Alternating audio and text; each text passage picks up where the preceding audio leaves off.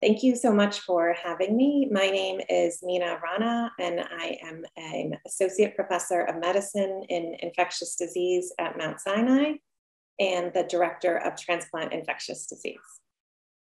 So on August 13th, 2021, the CDC and the Advisory Committee on Immunization Practices took a really important action to prevent COVID-19 infection in our immunocompromised and transplant recipients.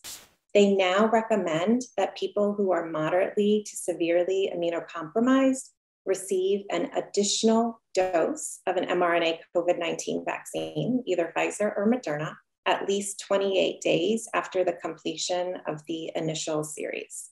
And the FDA now allows for this additional dose as well. So to be clear, this is not considered a booster dose. A booster dose is given to a patient whose immunity to the vaccine may have waned over time. This is actually considered an additional dose that's being given to immunocompromised patients to improve their initial response to the vaccine series. So essentially a 3-dose mRNA vaccine series instead of a 2-dose series. So immunocompromised patients make up almost 3% of the population, and they are a very large and heterogeneous group. So for the purposes of an additional COVID-19 vaccine, the CDC has defined a specific moderately to severely immunocompromised group that should receive this.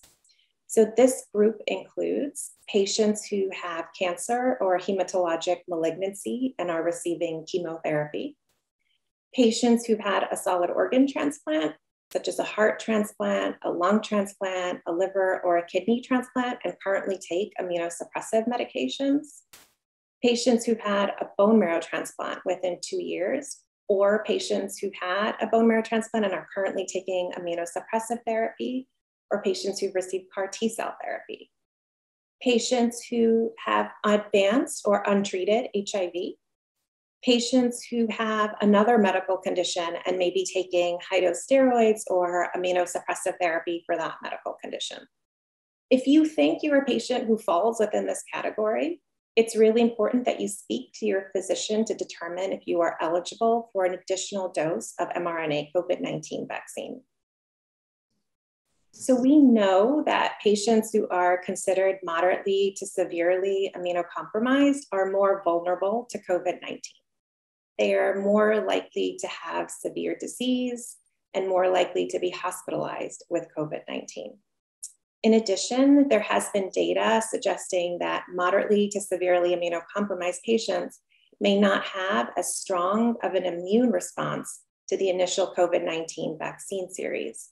And we have seen breakthrough infections in vaccinated immunocompromised patients, occasionally requiring hospitalization. In addition, the CDC now has data suggesting that a 3rd vaccine would also be safe. So in addition to augmenting the immune response in transplant and immunocompromised patients with a 3rd dose, plus knowing that this additional vaccine dose is considered safe, the CDC has made this recommendation. So it's really important that if you think you are in this category of one of the moderately to severely immunocompromised patients, you talk to your doctor to see if you are eligible for COVID-19 vaccination. What the CDC currently recommends is that if you received an initial Pfizer series, then you receive a 3rd dose 28 days after completing that Pfizer series with the same mRNA vaccine, as long as it's available. If you received an initial Moderna vaccine series, then you should complete your series with an additional 3rd dose of Moderna. So when the CDC made this recommendation, they did not have enough data on whether or not immunocompromised patients who received the J&J vaccine would have an improved response after receiving an additional dose of the same vaccine. So for this reason, we are currently awaiting more guidance from the CDC on what to do and what to recommend for patients who are immunocompromised who receive the J&J vaccine. So this is a really important question. If you are considered in this moderately to severely immunocompromised category, you should go out today and talk to your doctor to see if you're eligible for receiving an additional dose of mRNA vaccine. In addition, it's really important that you still continue to practice all those protective precautions that we've been discussing. So social distancing, hand hygiene, and masking. In addition, because immunocompromised patients are considered especially vulnerable to COVID-19, it's very important that all your loved ones around you, so your family and your friends, that they are all vaccinated to COVID-19 so that you, and as an immunocompromised patient, are protected.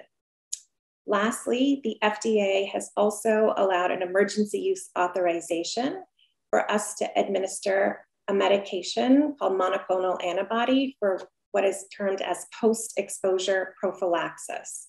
So if you are exposed to a loved one or a family member with COVID-19, please call your physician and let us know to see if you would be considered eligible for this medication to prevent progression to COVID-19 infection. So as of right now, we aren't recommending that you go out and get an antibody test because we don't know what level of antibody is considered protective. We therefore recommend that if you fall within this category of moderately to severely immunocompromised, you should receive an additional vaccine dose regardless of antibody response.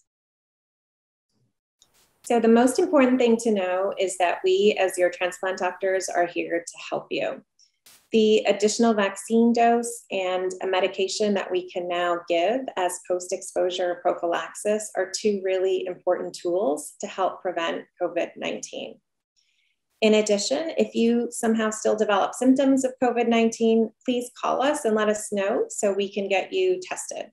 Immunocompromised patients who develop COVID-19 with mild symptoms are eligible to receive early treatment with monoclonal antibody, which prevents progression to severe disease or hospitalization with COVID-19.